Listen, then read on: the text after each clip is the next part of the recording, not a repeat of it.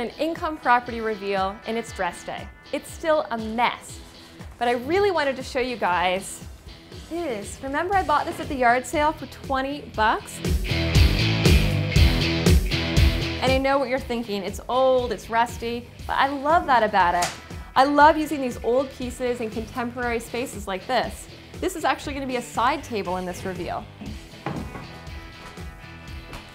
Another great example of using old in new spaces is this guy.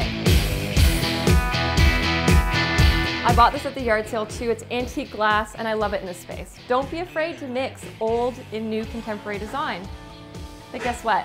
I'm not going to show you anything else here because it's going to ruin the surprise.